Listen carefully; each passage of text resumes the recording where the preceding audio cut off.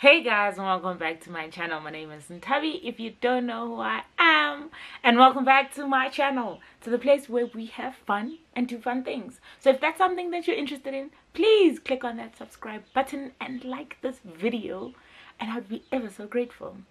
Anyways, so today we're back with another episode of the review and commentary on The Wife on Showmax. So guys, okay, before we get into the juicy stuff of this week's episodes, I just want to do a quick recap of last week, because I feel like I didn't do the wedding episode justice. And I loved the engagement that you gave me in that video, and the inputs and some of the things that I missed. And I'm going to read some of those comments and then just, you know, dig a little deeper before we move on to the next episodes. Because I just want to say that the production house is really doing an injustice to the show, because they started off so well and now they're just really taking us for a ride, and it's not a nice one. I don't appreciate it. It's upsetting me and my homegirls, and it's time to stop mincing the words. It's time to stop hoping for the best and looking at the glass half full, and just basically put it as it is. And this is one of the comments my aunt left me, that I was like, yes, you are correct, and I want us to dig a little deeper into these points. Anyway, she says, honestly, the last episode was a proper mess, which I absolutely agree. There were so many wrong things. It's like the production team just woke up and were told to quickly put something together without even knowing the previous storyline, which I absolutely agree. There were way too many plot holes. It's like, guys, like, what's happening? You know what I mean? Like, where was Lerato, the best friend from work? Exactly. Like, why was she stuck in someone's bathroom? Someone, which is who? Doing what? You are her best friend. You are supposed to be at the wedding. You're supposed to be either a bridesmaid or helping her to get dressed up. Like, it just doesn't make sense. It didn't make sense at all. And why were her parents guests? Especially her mother, who would have naturally, even with her while... Okay, wait. I think there's a word missing there. Especially her mother, who would have naturally been with her even while she was dressing up. Exactly. Which is another point that I noticed, that Langa and her parents were guests at her wedding. Which is like, what? Because technically speaking, the wedding is for the bride and her family. They are the ones basically in charge of whatever proceedings happen that day. And they are basically the ones battering marapo. You know what I mean? So it didn't make sense as to why, firstly, the parents came later and they went to the venue to sit down. And the mother wasn't helping her dress up or getting ready with her. And, you know, the dad also... And also Langa, because Langa is her twin, right? And he's a prominent role in his life, in her life. So also it's like Langa over Lerato, because yes, Lerato is the best friend, but Langa's Langa has been the womb mate. You know what I mean? So it didn't make sense to me why also Langa was a guest and why he wasn't in there helping her dress, getting her dressed up, like considering their close relationship and stuff like that. Also, she says, why does she have her laptop ready on the day of her wedding? Exactly. Why are you working? Why is your mind occupied by work if this is supposedly the most important day of your life? Like because most people are overcome with emotions, are so happy, are so excited to be marrying the loves of their lives that they aren't even thinking remotely about work. So why is even the laptop anywhere near you at that time? Why are you using that as an opportunity to connect dots? Anyway, and then why did the constable... Exactly. There's no context at all. Why did the constable suddenly remember details of Mpande? Yeah, valid. Why? Why did he suddenly remember that his hair was red?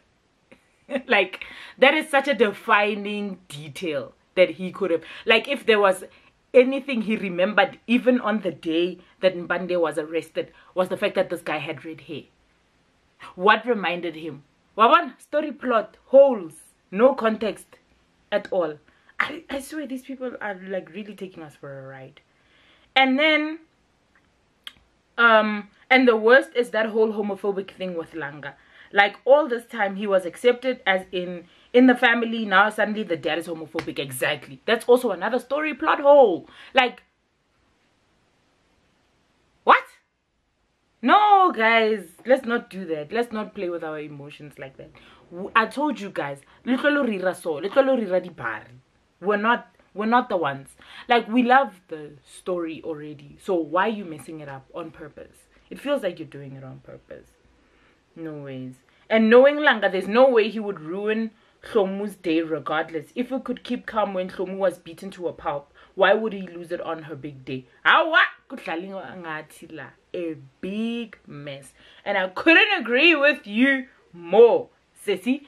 It was really a big mess, and it wasn't nice at all to watch. Like, I didn't, in as much as I did enjoy, but I didn't enjoy that mess. Like, because your head is constantly then doing, you know, all of these things, like roundabouts. Okay, when does this connect with this? When does this connect with this? Wait, how did we get to that part? How did we establish this part? How did we establish this fact? And it's like, guys, give us a break, okay? But anyway, I just want to quickly then move on to the review for this week, which is episode 19 to 21. And if it's something that you are interested in, please keep on watching. Okay, guys. So in episode 19, okay, it's the day after the wedding. Okay, we'll take it. Also, okay, before I get into these episodes, stay in class. Guys, do better. Like, do better. This is such an amazing story. Dudu put her heart and soul into it, and yes, you are taking inspiration from it, but please do it justice, because it's a story that is like a cult favorite in SA, and I'm sure it's not even just limited to South Africa, but it's a real cult favorite. And really, you don't, like, you have the talent already to bring the story to life, and you started on such a good note, but I'm just so shocked at how you're messing up literally with every passing week, with the rushed storylines, no context whatsoever, plot holes. Please do better. You have the talent that is already willing and bringing these people to life. Do better for all of us. Do better for your reputation. Do better for the reputation and the, you know, integrity of the story itself. Because you, like, you have such a small, you know, opportunity to mess it up. But you're doing such grand things to mess it up. I just don't understand, bro. I don't understand why you guys are messing this up for us like this. But please do better. Just do better. Since you messed up Hlomu's storyline, do better with Zandile and Naledi, please. Like, this roller coaster and rushed storylines is just not cutting it anymore for the rest of us. Like, now I'm gonna keep on watching, but like, I'm just over it. I'm over the mess. Like, I'm really over it. Anyway, so in episode 19, this is the day after the wedding. Hlomu goes for a run. All of the things that happened, the drama with the shooting, or rather the stand down, stand out, stand up, whatever you call it, is ringing in her head. I understand, she's traumatized. I'm like, I can imagine having a gun, you know, pointed at you is not the easiest thing to get over. But also, why did you walk down the aisle, ma'am? Like, nah, that's always gonna go back to that. Hlomu, basically, I don't recommend. I highly do not recommend this girl. I don't recommend her line of thinking. I don't recommend her logic, if there's any. I don't recommend her worldview. That's just what it is. If she thinks this is what love is, I really don't recommend it. But yeah, anyway, so she walked down the aisle, but now she's scared. And she's scared of the fact that now Nkale's brothers are going to kill her. And I'm just like, boo-hoo, I'm sorry. I don't feel bad for you because you could have chosen better for yourself. But you didn't. You didn't. You really didn't. You didn't look out for yourself there. So, boo-hoo, you know? And I'm just like, I don't understand. Also, another part is now that we have established that all of a sudden Hlomu's dad is homophobic towards Langa, and he's still mad at the fact that Hlomu still chose to marry Mqele. Now he's alienating his kids. I don't get that. Like, I don't understand. Then why are you there if you're going to alienate your kids? You only have 2 kids. You know what I mean? Like, I just don't understand it. He says he loves his kids. He says he's doing that for the support. But then he doesn't speak to his kids. Or rather, he speaks to Langa, but it's like major awkward. And then Hlomu he completely ignores when she comes to visit. So for me, it's like, that doesn't make sense, guys. Where's the context? Like, what are we working from? Like, what information are we working off of? No, man, this is exhausting. Also, another exhausting one is Lerato and Lux, Luxolo. Guys, what's the story there? Like, how does it come together? Like, where did it start? Because firstly, Lerato is slay queen. So she's not even interested in a guy like Lux. And now you're forcing us to believe the fact that she's always wanted him? Stop it. Because we know Lerato thinks Lux is uptight. So now all of a sudden, because they slept together, and I can bet you for a fact she doesn't even know that they slept together or not, because she was clearly drunk. And also, whose place was that? Like, where did they sleep? And guys, stop it with these weird stories. It's like you're just plotting things to make the time like to make up for the 20 minutes. Now it's like you're just plotting in pieces and parts of a story to just make sure that you have the full 20 minutes, because this is not making sense for me. Like Luxolo and Lerato, how did they even get to being intimate? Like, where's the context in that? Guys, where's the build up in that? Like, where's the background story? I'm just lost.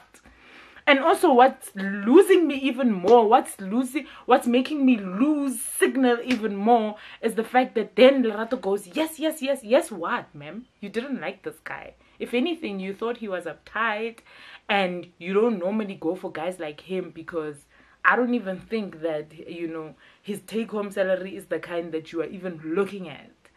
And then now it's our little secret, and then you're happy about it. And like,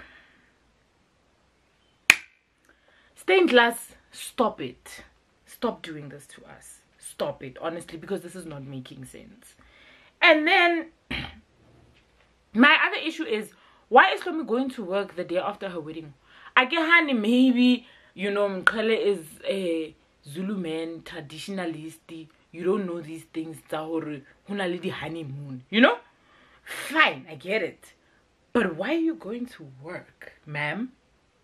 You're supposed to be as daughter, as a snake pack, ma'am. Like, what are you doing at work? And on top of that, you are miserable. You are scared out of your mind. Like, this girl's early days of marriage are just giving me major alostro, because I'm just thinking, what are you doing, ma'am? This isn't making sense. Also, like, guys, it's not making sense for me, and I don't like it, and it's upsetting me and my homegirl. So also, why is Hlomu's mom being so awkward? First, it was with the dad. I couldn't understand.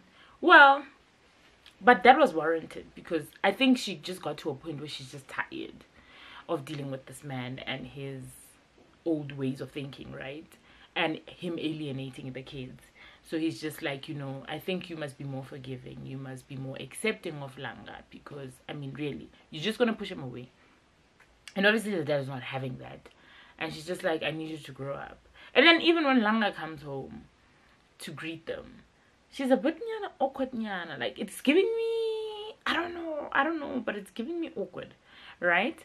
And then when Hlomo is home, now all of a sudden she's excited and happy about the wedding and proud of her, even though she wasn't happy with the fact that she was getting married to Mkhele. Like, it is not making sense. Her reactions to what is happening in their lives is not making sense to me. It is giving me major confusion, major alostro, where I'm just like, what is happening? Is this woman like demented or something? Like, not even demented, but like, is she okay?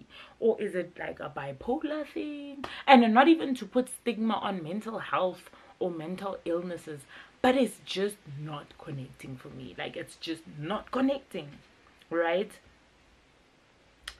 And also, Hlomo sulking about being put off the CIT story, knowing good and well that she was going to sabotage it, and sulking about the fact that she's not going to be assistant editor anymore, but knowing good and well where her loyalties lie now, is also a bit icky for me, because I'm just like, why are you sulking? It's not like you could continue with this anyway. Like, yeah, no, it's not ringing for me. It's not connecting. So anyway, wrapping up episode 19, everything was rushed. Everything seemed rushed. The wedding, them getting, guys, like, I didn't fit a mat. Fit a mat. The way everything is just a maza. It's a mess. Actually, it's just a mess, and it's just infitamat. Anyway, moving over to episode 20, right? I love, okay, so because I've bashed it so much, but I love how in these 3 episodes, even though there were parts that were rushed, but I love there was context built in episode 2, right? Because in episode 1 is where it is first introduced, where the guys are like, where Mkhele asks to go back to Mbuba in order for Hlomo to feel safe. And I think that is all connected to like her basically having the traditional wedding and being introduced to the ancestors and things like that. Basically being like an official Zulu wife according to Zulu culture.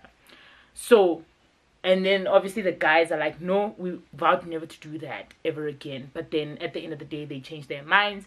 And Nthabi Ndala was just like, okay, guys, this is what we're going to do. And basically apologized to Hlomo for their actions on their wedding day. And basically was like, this is our apology to you. And this is what we're going to do. We're going to do something that we said we would never do ever in our lives again. Without even explaining the fact that, no, it was a traumatic time in our lives. And this is what happened. So this is what we're going to do to show you our alliances to you and to show you how sorry we are for how we basically represented ourselves, right? So that's where the Mbuba storyline basically gets introduced. And I'm like, why can't you do that all the time? For all the episodes, every week. Introduce the idea first. And then expand on the idea. And then come back to the point of it. You know what I mean? Like, we don't ask for much. We're not asking for much. But anyway, now in episode 20, that's when they leave from Mbuba, right? And obviously, as they get there, everybody's tense because the last time they were in Mbuba, they were kids and they were running away from home. And then they do a blast from the past. I enjoyed that. It was such a fresh take. It was such a beautiful, it was such, man, it was nice. It was nice to experience the, like, that blast from the past basically, and them introducing why they are the way they are, you know, and where they come from. Basically, it was a nice introduction to where the boys come from and what kind of life they lived before where they are now, right? So I really enjoyed that part, where we get to see them all as kids, where we get to see their parents, and where we get to see how their parents related to them. And granted, and I love the fact that they, even in the blast from the past, they showed one day and the events of one day. Yes, they were defining events, but it was of one day. So even though it was like a lot of things happening, but it wasn't context. It was a proper build up for us to see what really happened, you know. So I really enjoyed that, you know, with the boys going, and also the slight introduction to Zandile, because we all know that Zandile is like an all-time high school sweet love of Nkosana. Like basically they are high school sweethearts, right? So even being introduced to young Zandile was a nice touch. I was like, guys, you can do this, so why are you taking us for fools? You know what I mean? I was so mad but happy at the same time.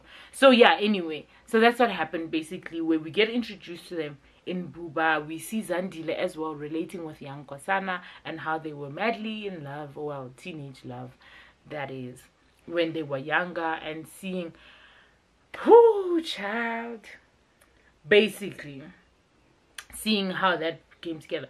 But then also, I think what was nice about this episode was we got to see the duality of this family. Like, when they were together, they were wholesome, good people, loving family, unity vibes, all of that good stuff. Loving parents, you know, that are present, that are affectionate, all of those things. And then you get to see Sbopho, the crime lord or arms dealer, whatever that man was. You get to see the brutality that was him, and then you get to even see how the apple didn't fall far from the tree, because like he was brutal, he was heartless, that man, when it came to business, when it came to like his dealings and all of those things. So I love how they showed Sbopho the husband, the father, and Sbopho the arms dealer and just crime lord in general, and showed the duality of that. But it was scary, man. It was really scary. But I think also the thing that scared me the most in that episode was how Mkhele and Kawe like saw their parents literally get murdered in cold blood. Different occasions, but Mkhele saw his mom's throat get slit, and then Kawe saw his dad basically get gashed by a spear. And I can only imagine what that does to a child in terms of trauma, because like they were locking eyes. Well, Mkhele and his mother were locking eyes when they slit her throat, and being that helpless and seeing, you know, your mother, your caregiver, being killed so brutally, and you can't do anything about it, but instead you have to run. I can only imagine the kind of monster you could become because of that kind of trauma. But it still is not a reason to become a monster. And then also seeing Kawe, seeing his dad like basically get stabbed with a spear, and see the life literally exit his body. Hey guys, that is trauma on 100, and I can only imagine. But it somehow makes sense as to why they're so violent, as to why they had to fight to survive. But it was really, really a traumatic episode. But then you see, and I then love how at the end they flash back to them being in that very house that was burning down. That was like, yes, this is how you tell a story, guys. Yes. Why? Anyway, episode 21. This is after, so basically them going back to Mbuba, they had to ask permission from the chief in order to rebuild the house that was burned down, right? And so they were like, we'll stick around until you make a decision, until you come together with your council and make a decision. We'll still be around, which is why they stayed at the guest house, right? So after the visiting of the house with the brothers, so the opening scene of episode 21 is Mkhele basically like, hey, I can't even call that thing sex, bruh. Like, it was just so rough, so brutal, so... Ugh. It's giving me sexual abuse. It's giving me heavy sexual abuse. So basically, Mkhala was using Hlomu as his punching bag. Well, punching bag, really? Can we even say that? I'm sure we can. Basically, he was using her as an outlet to let out his frustrations and his whatever, which is why I'm saying it's giving me major sexual abuse, because she wasn't a part of it. She was just a body that was there to help him release. And I hated that, because also it's giving Hlomu, now are you the sacrificial lamb? Like, is that the life you chose for yourself? And I hated the fact that even afterwards, like, even after like exclaiming, Mkhala, like, you're hurting me, and because he was just so out of it and not present in that moment, that he said thank you. Thank you for what, bruh? For violating me? Thank you for what? Like, this man is so toxic, guys. I hate him. I hate Mkhala. I hate him. Like, it's toxic. And the fact that Hlomu just laps it up. Babes. Why are you lapping it up like that? No ways. So, like, now she's becoming the sacrificial lamb, just lapping up everything that this guy dishes out. And I hated the fact that she then, like, the next morning, when you know, Mkhala is apologizing and stuff like that, and she's like, no, because, you know, I'm your mngam. Like, mngam wako. But when we start doing that, it's a problem. But anyway, basically, now that I'm your wife, you know, that's what I'm here for. No, ma'am. No. Who told you that's what wives do? Who told you that that's what the role of a wife is?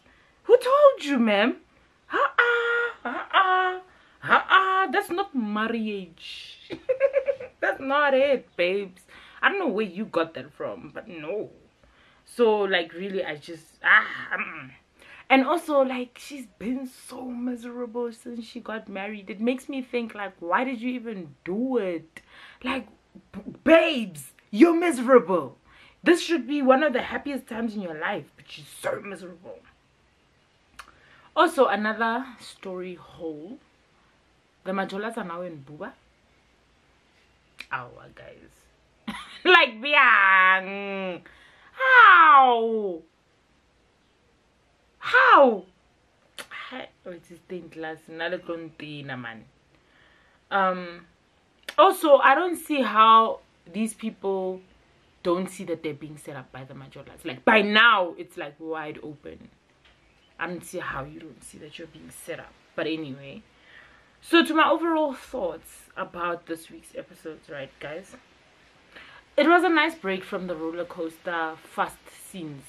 Well, fast episodes and like major action and drama, you know, squeezed into 3 episodes. It was like a really nice breather from all of that action, because I really was just over it by now. Because they set up the storyline properly this time around. They set it up really nicely. Where in episode 19 there was an idea, you know, introduction.